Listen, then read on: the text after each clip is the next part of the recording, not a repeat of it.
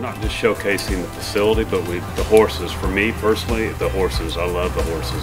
I think, you know, trying to showcase what Highlander's all about, you know, what their capabilities are, and really their philosophy, like Jeff was saying earlier, the philosophy about everything is all about the horse. And it just really shows. We try to do that through our marketing as well.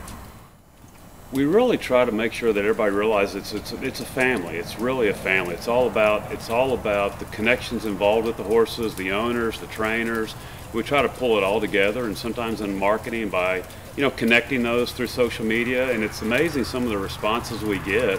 That's really all about the family and the connections around the specific horse we may be focusing on that day.